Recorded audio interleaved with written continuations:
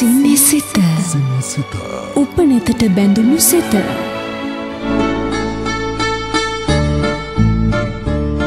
Cine Sitha ආරාධිත කතාබහ ආරම්භ කරන්න අද දවසේදීත් අපි සෝදානම් වෙන්නේ. අද Cine Sitha ආරාධිත කතාබහේ කතා නායකයා බවට අපි පත් කරන්නේ මේ දිනවල කාගෙත් කතාබහට ලක් වෙලා තියෙන ඒ වගේම අතිශයින් සාර්ථකව තිරගත වන ගින්නෙන් උපන් සීතල චිත්‍රපටයේ කලා අධ්‍යක්ෂකවරයාට සම්මානීය කලා අධ්‍යක්ෂකවරයෙක් කොයි ආකාරයෙන්ද ගින්නෙන් උපන් සීතල චිත්‍රපටයේ කලා අධ්‍යක්ෂකවරයා බවට පත් වෙන්නේ කියන තැන ඉඳන් ගින්නෙන් උපන් සීතල චිත්‍රපටය ගැන තවත් බොහෝ දේ කතා කරන්න තමයි අපි එතුමන්ට ආරාධනා කලා අධ්‍යක්ෂ උදේනි සුබෝධි කුමාර මහත්මයා. අපි ආයුබෝවන් සුබ සන්ධ්‍යාවක් කියලා ඔබතුමාන්ව පිළිගන්නවා. සුබ සන්ධ්‍යාවක්. අපි මේ දැන් ගින්නෙන් උපන් සීතල චිත්‍රපටය මේ කාලේ සාර්ථකව තිරගත වෙන නිසා ඔබතුමන්ට අපි ආරාධනාවක් කරා මේ ගැන කතා බහ කරමු වැඩි වශයෙන් කියලා. දැන් කොහොමද මේ චිත්‍රපටය කලා අධ්‍යක්ෂණය කරන්න කියලා ඔබතුමන්ට ලැබෙන්නේ? ලැබෙන්නේ ඇත්තෙම අධ්‍යක්ෂතුමාගේ ආරාධනාව තමයි. අනුරුද්ධ ජයසිංහ තමයි මට කෝල් එකක් දීලා හිටපු ගමන් කියන්නේ මේ ලොකු වැඩක් කරන්න යනවා දෙනි මේ විශාල වැඩක් මෙහෙම රෝහණ විජේවීර සහෝදරයාගේ 71 88 89 පාදක වෙච්ච ඉතිහාසය සම්බන්ධව කතන්දරයක් කියලා. එතෙම ඉතින් ඒක ලැබුණ ගමන් මට පොඩි සන්තෝෂයක් එක්කම ඒක යම් කිසි අභියෝගයක් නේ. දෙකේම හැංගීම දැනුණා. මම තමයි ඉතින් ආරාධනාව හම්බුනේ. දැන් අපි පුළුවන් තරම් ඉක්මනට පක්ෂ සම්මේලනය පවත්වන්න ඕනේ. ඊළඟට తాවකාලිකව මධ්‍යම කමිටුවේ හැටියට අපි අපේ වැඩ කටයුතු කරගෙන යන්න ඕනේ. රෝහණ විජේවීරයන්ගේ කාලය ගැන මිට පෙර ලොකු උනන්දුවක් දක්වපු කෙනෙක්ට ඔබතුමන් ඒ කියන්නේ ඒ ගැන අධ්‍යයනයක මිට පෙර නියැලලා හිටපු කෙනෙක්ද නැත්නම් මේ නිර්මාණය ලැබීමත් එක්ක අධ්‍යයනය කටයුතු කරාද? එන එකක් ප්‍රධාන එකක් මේක මේ කාලය විසින් යට ගිය වැල්ලුණු චරිතයක්. නමුත් මේක ඉතිහාසයේ පටන් දේශපාලන ඉතිහාසයේ යම් පෙරලිකාර විප්ලවයක් කරපු පුජ්‍යලේ. එතෙම මගේ පැත්තෙන් මම දකින්නේ එක්තරා ආකාරයක දේශපාලන සුවිශේෂී චරිතයක් විදිහට. එතකොට ඒත් එක්කම 88 89 කියන ওই දෙවෙනි යුගයේදී අපි ඕක පැහැදිලිවම අත්දැක්කා අපි ඒ කාලේ තරුණ විදිහට. ඒ වටපිටාවේ ඒ පරිසරයේ අපි ජීවත් වුණා. එතකොට ඒක අපේ ඇඟට කාවැදිලානේ තියෙන්නේ අනිවාර්යයෙන්ම ඒ කාලේ තිබ්බ ඒ වාතාවරණයත් එක්ක යම් යුගයක්නේ. ඒ යුගයේ කාවැදිලා තිබුණේ. ඉතින් ඒකයි ওই කාරණා ඔක්කොම එකතු වෙලා තමයි මේක මට නිකන් හිතුනේ ආපු ගමන් මට මතක් වුණේ හොලිවුඩ් සිනමාවේ ගාන්ධි, එතකොට බොලිවුඩ් සිනමාවේ මංගල් පාණ්ඩේ, අන්න ඒ වාගේ චරිත ඒ වාගේ කෘතියක්. ඒක මහා දැවැන්ත නිෂ්පාදනයක් නේ වෙන්නේ. ඉතින් ඇත්තෙන්ම ඒකත් එක්ක ඒ සතුට දැනුනේ. ඒත් එක්කම අභියෝගාත්මක දෙයක් මං ඉස්සරහා තියෙනවා කියලාත් මට ඒක දැනුණා. දැන් මේ දවස්වල ඉතාමත් සාර්ථකව තිරගත වෙනවා. ලැබෙන ප්‍රතිචාර එහෙමත් ඇති. දැන් කලා අධ්‍යක්ෂකවරයා විදිහට ඔබතුමන්ටත් ලැබෙනවා ඇති යම් කිසි ආකාරයෙන් ප්‍රතිචාර. කොහොමද ලැබෙන ප්‍රතිචාර? ඔව් ඇත්තෙන්ම මං හිතුවට වඩා ප්‍රතිචාර ලැබෙනවා. එකක් මේ දැන් අපි මොනවා කරත් තෘප්තිමත් වෙනවා. නමුත් කරන්න තිබ්බනම් මේ හොඳයි කියන එක දැනෙනවනේ. කියන්නේ පූර්ණ තෘප්තියක් ලැබෙන්නේ නැහැ. ලබා ගන්න හරි අමාරුයි. එකක් මේ ලංකාවේ සිනමා කර්මාන්තය සහ ටෙලිනාට්‍ය කර්මාන්තය ආශ්‍රිතව වැඩ කටයුතු කරන මිනිස්සුන්ට මේ තියෙන අපේ කර්මාන්තයේ තියෙන යම් කරාවැටීම් නිසා ඒ යම් ප්‍රශ්න නිසා අපිට ඒක පරිපූර්ණ එකක් විදිහට විඳින්න හරි අමාරුයි. කරගෙන යන්න අමාරුයි. මොනවා ඒක් බාධක දුෂ්කරතා සීමා මායිම් ඔවත් එක්කනේ කරන්න වෙන්නේ. ඒතකොට ඒකත් එක්ක පූර්ණ තෘප්තියක් ලබා ගන්න වැඩ කරන්න අමාරුයි. නමුත් කරන්න පුළුවන් ඒ සීමාවන් ඇතුළේ අපි උපරිම උත්සාහයක් කරා. ඒකයි මම කිව්වේ මේ ඒ තෘප්තිමත් කියන එක මම හිතුවට වැඩිය ප්‍රේක්ෂක ප්‍රතිචාර පැත්තෙන් මම තෘප්තිමත් වෙනවා. මම උනත් හිතුවේ නෑ මේකට මෙච්චර ප්‍රතිචාරයක් එයි කියලා අවංකවම. කියන්නේ මට තියෙන පොඩි මදිකමක් වගේ දැනුණා තව මොනවා හරි කරන්න තිබුණා කියලා. මම කියන්නේ අපි කම්කරුවෝ, තරුණයෝ, ශිෂ්‍යයෝ, කාන්තාවෝ සහ කලාකරුවෝ මේ අය හැමෝම අපි වටා එකතු කරගන්න පුළුවන් විදිය හොඳ සංවිධාන ව්‍යුහයක් සකස් කරන්න ඕනේ. ඔව් සහෝදරයා.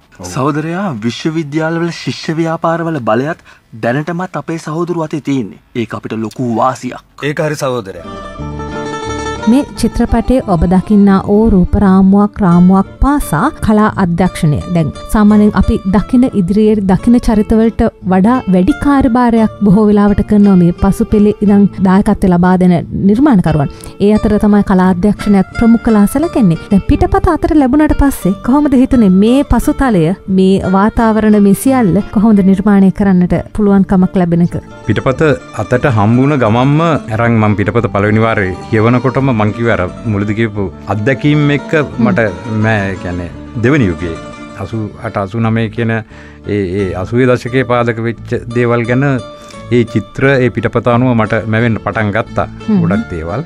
නමුත් මේවා අපි මේ අත්දැකීම් ලැබුවේ බාහිරව ඉඳලා පිටතින් ඉඳලා මේක ඇතුළාන්තය මොකක්ද කියන එකනේ අපි ඊළඟට හොයන්න ඕනේ. මේක ඇතුළේ මොන දේශපාලන ක්‍රියාවලිය. එතකොට මේ දේශපාලන ක්‍රියාවලිය ඇතුළත ඔවුන් හැසිරුනේ කොහොමද? උන්ගේ ජීවිතය ගෙවුනේ කොහොමද? ඒක තමයි මේ පිටපතේ තිබුණේ විශේෂයෙන්ම රෝහණ විජේවීර සහෝදරයා ජීවත් වෙච්ච හැටි ඒ කාලය ඇතුළත. එයාගේ ඒක තමයි මේකේ ප්‍රමුඛ වෙලා තිබුණේ තිර පිටපතේ. එතකොට අපට අවශ්‍යතාවය තිබුණා මේකේ සැබෑ. එතකොට එයා ජීවත් වෙච්ච තැන් එයා ඇසුරු කරපු චරිත ඒවා තවත් ජීවත් වෙලා ඉන්න මේ පුජ්‍යලෝ ඉන්නවා. එයා ඇසුරු කරපු කට්ටිය ඒවා ජීවත් වෙච්ච තැන් අද වෙනකොටත් ගොඩක් දේවල් තියෙනවා. ඒ සිහිවටන විදිහට තියෙනවා. ඉතින් මේ අපට වුණා මේ වෙන මේක මට විතරක් නෙමෙයි අපේ කණ්ඩායමටම යම් කිසි පූර්ව වැඩකටක් තිබුණා. ඒ පැත්තෙන් ගවේෂණාත්මක වැඩ කොටසක් තිබුණා.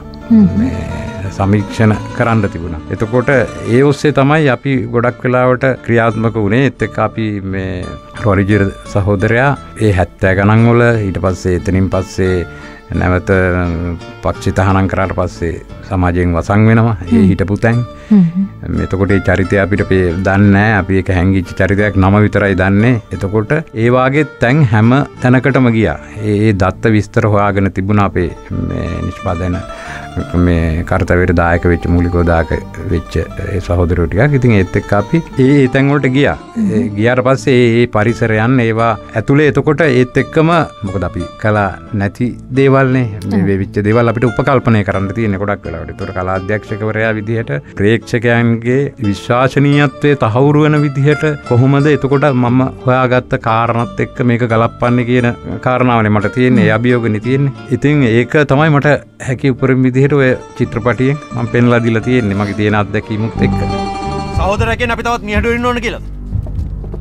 ඊයේ චකිරා අපි මීටින් එක කැන්සල් වුණා. මහින්ද සෝමගේ බැරේ පැනලා එකට ගැහුවා. අපටත් පුළුවන් අපේ බලය පාවිච්චි කරන්න. පළවෙනි රූපරාමයේ ධර්ම අවසාන රූපරාමය දක්වා ගලාගෙන යද්දී එක හා සමානව ඒ කියන්නේ ගලා යාමක් තියෙනවනේ නේද කලා අධ්‍යක්ෂණයේ තුල.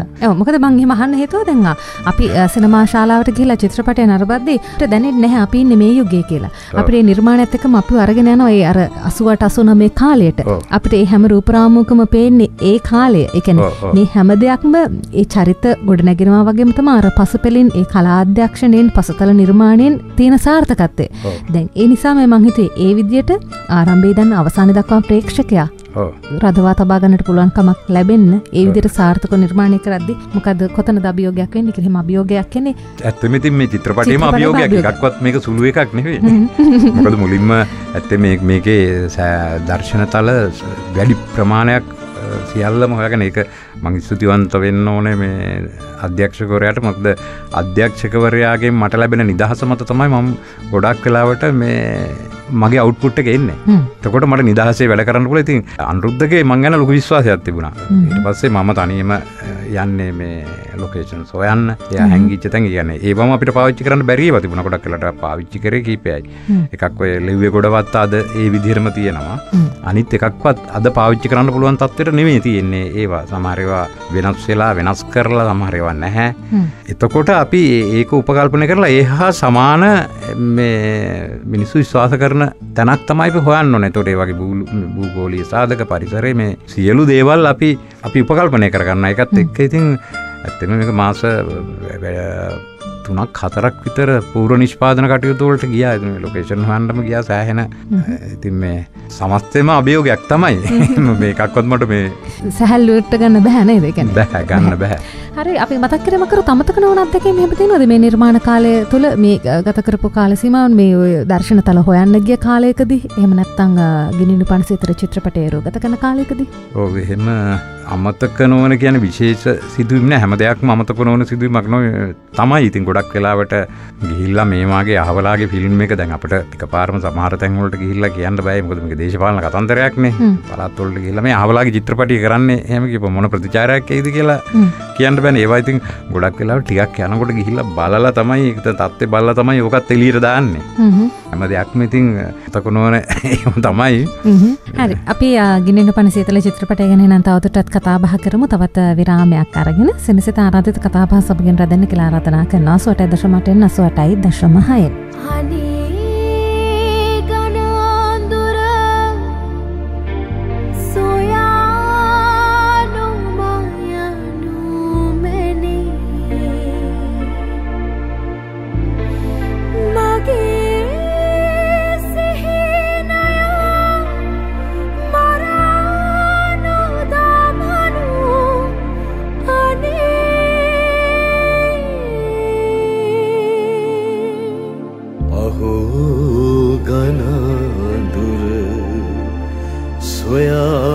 නොම යනු සහෝ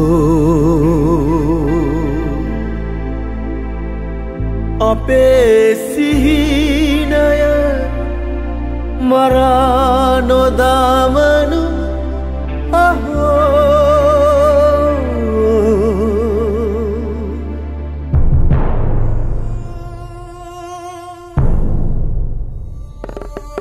මේක ගන්ධබ්බ හීනයන් ඒක මහා අහස් භූමියක්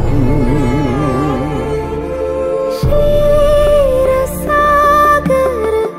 කතරක තනිකලක් වලාකුළු දෙනුදාහක කැටිකලත් වලාකුළු දෙනුදාහක කැටිකලත් මේක අපරාජිත සංසාරයක් මට ඒක සන්තර්පණ විශ්වයක්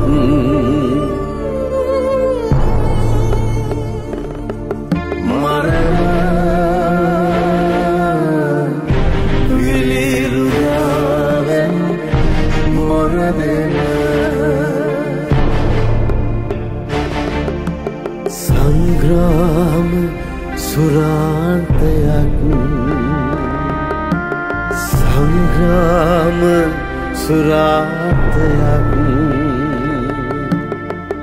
දහස් මිනිස් සුසුම් පිනිස පිදෙන පාශුකූලයක්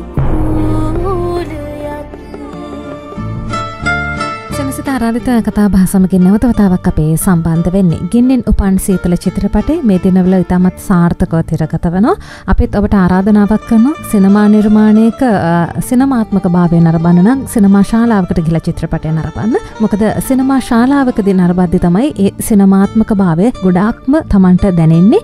ඒ නිසාම අපි මතක් කිරීමක් කරනවා ගින්නෙන් උපන් සීතල චිත්‍රපටයේ මේ දිනවල තිරගත වෙන නිසා චිත්‍රපටය නරඹන්න කියලා.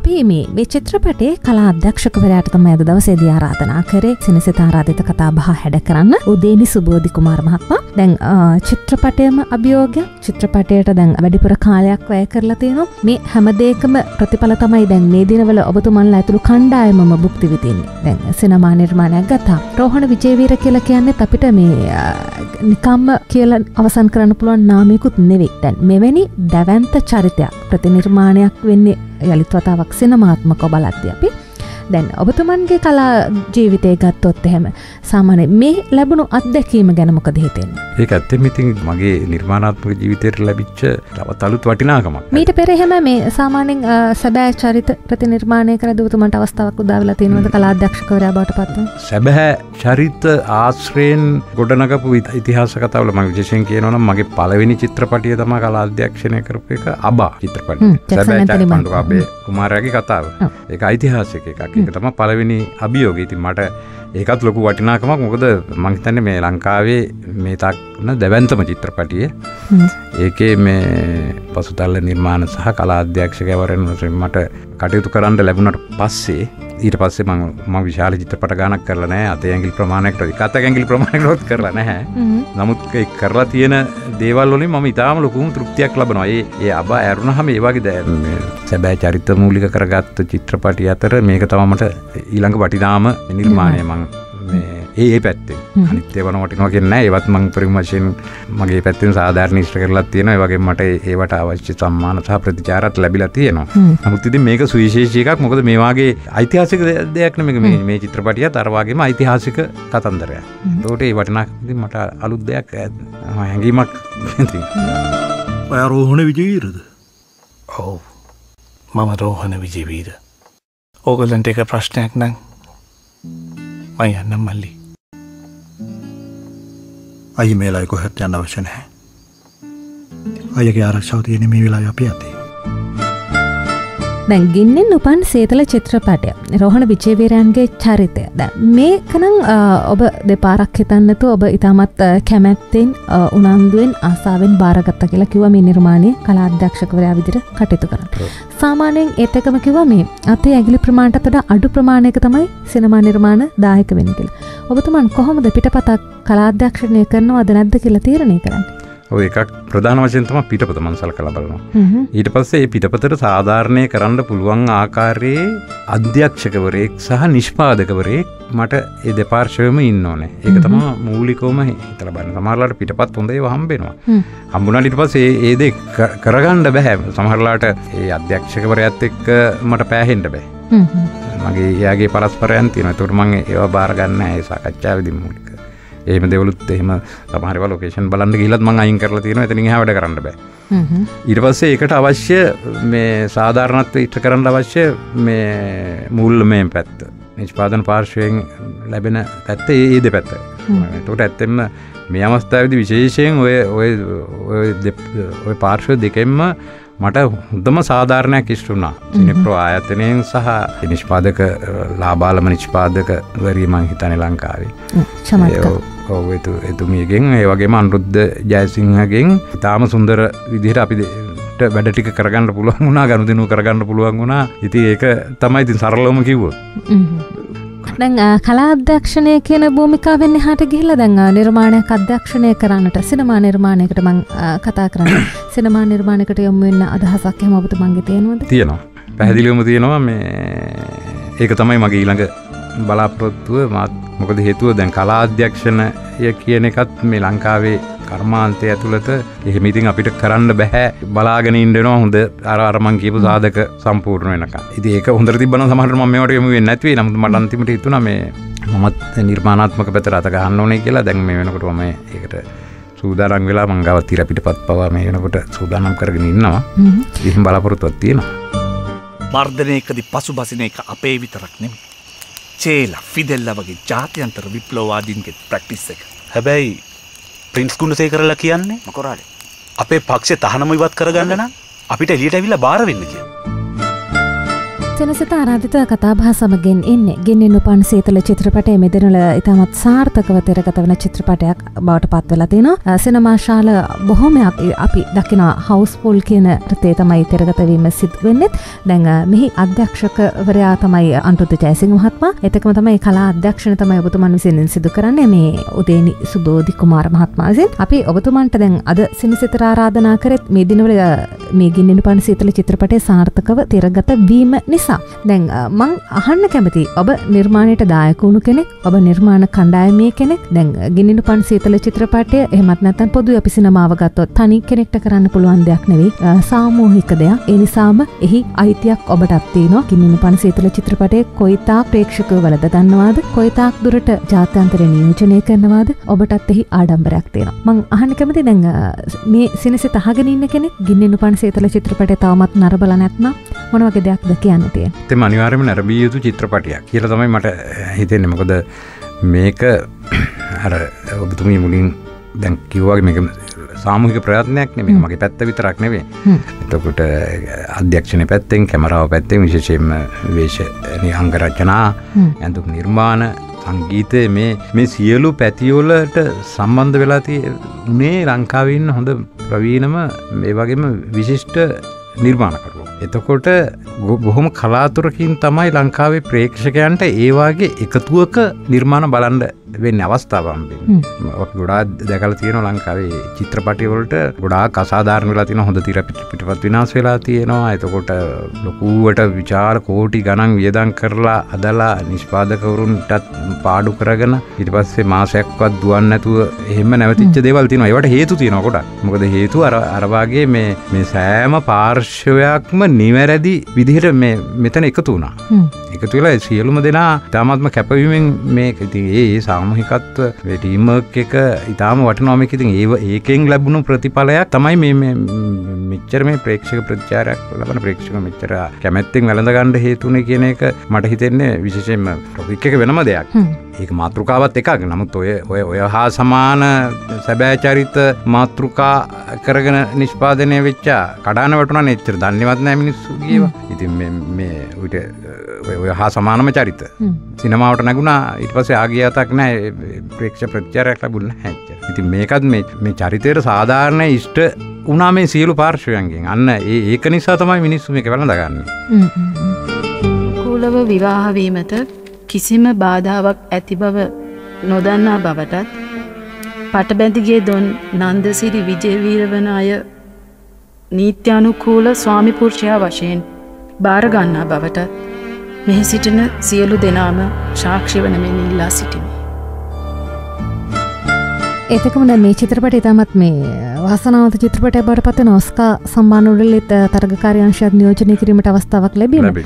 ඒ ගැන මොනවගේ අදහසක්ද තියෙන්නේ? දැන් ලාංකීය සිනමාව ජාත්‍යන්තරයට අපි අරගෙන යන්න ඕනේ. මොකද අපි හැමදාමත් ලාංකීය සිනමාව අපේ සිනමාව කියලා අපිම කතා කරනවට වඩා ජාත්‍යන්තරයේ ලෝකයේ අපේ සිනමාව ගැන කතා බහ කරන අවධානයක් දිනා ගන්නට ඕනේ. දැන් මේ චිත්‍රපටයටත් ඒ අවස්ථාව උදා වෙලා තියෙනවා. චිත්‍රපටයට දායකුණු කෙනෙක් හැටියට ඒ ගැන මොනවගේ අදහසක්ද තියෙන්නේ? ඔව් ඉතින් ඒ පිම්ම පැනපු එකත් මේ ලංකාවේ මේ සිනමා ඉතිහාසයේ ඉතාම විශාල ජයග්‍රහණයක්නේ. එතන පළවෙනි වතාවට ලංකාවේ. ඉතින් ඒකේ කීර්තියත් අපි ඔක්කොටම හම්බ වෙනවා. ඉතින් ඒක රටේ මේ සිනමාවට ආදරය කරන ප්‍රේක්ෂකයන්ට ඒ වගේම සිනමාවේ නියැලී ඉන්න මේ සියලු දෙනාටම මේක ලොකු පූර්වාදර්ශයක් වෙයි කියන එක මම හිතනවා. මේ වෙච්ච දේ ඊට පස්සේ ඉස්සරහා එන නිර්මාණකරුවෝ ඉදිරියේ එන නිර්මාණකරුවන්ට මේක හොඳ ප්‍රවේශයක් ඇත්තෙම. ඇයි අපිට පුළුවන් මේ ලංකාවේ නිර්මාණකරුවෝ නැතුව නෙමෙයි කරන්න. සිනමා කර්මාන්තේ කඩා වැටලා තියෙන්නේ තව ගොඩක් හේතු තියෙනවා. නිර්මාණකරුවෝ ඉන්නවා. ඇත්තෙම මේ එහෙම නිෂ්පාදකවරුත් ඉන්නවා. හිටියට හරි දේ නොකරීම. ඔන්න ඔය ප්‍රශ්න තමයි. ඉතින් මේ අවස්ථාවත් ඉතින් අපිට ආඩම්බර වෙන්න පුළුවන් අවස්ථාවක්. මටත් ඒක පෞද්ගලිකව ඉතාලම මගේ ජීවිතේ ඉතාලම සතුටුදායක අවස්ථාවක් ඒ වගේ ඔස්කාර් නියෝජනයට තීරණ චිත්‍රපටියක සම්බන්ධ වීම. අවසාන වශයෙන් දැන් පොදුවේ වර්තමානයේ වෙද්දී අද වෙනකොට තියෙන සිනමා කර්මාන්තය ගැන ඔබතුමන් සෑහීමකට පත් වෙනවද? කොහෙත්ම බෑ. ඒක මන් නෙමෙයි කවුරු මේ ඇවිල්ලා ওই ප්‍රශ්නය ඇහුවත් ඔයා. ඒක තමයි ඇත්ත තත්ත්වය.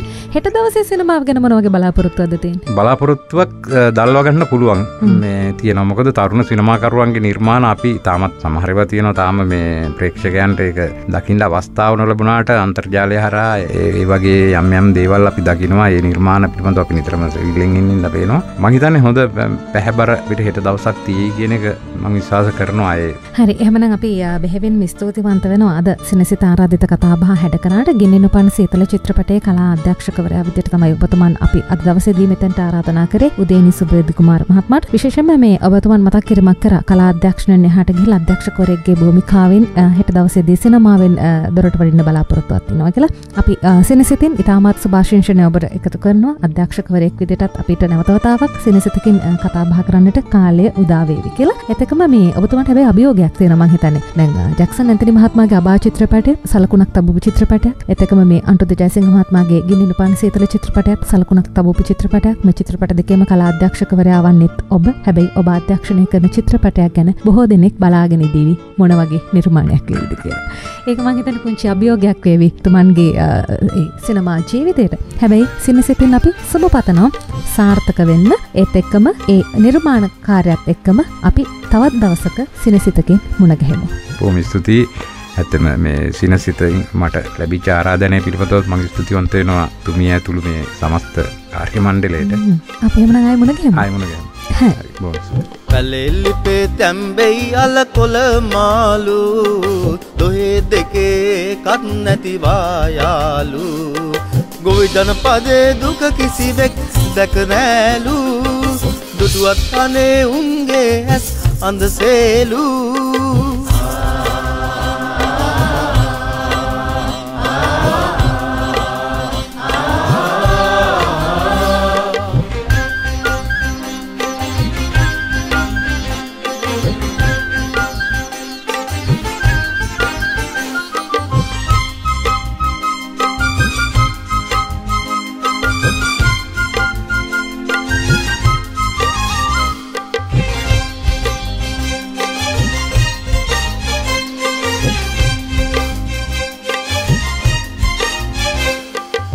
කුමට වැයිවලා මහසයුරට ඉහලින් අද නැති වගා ණය හෙට අහවලට ඉතින්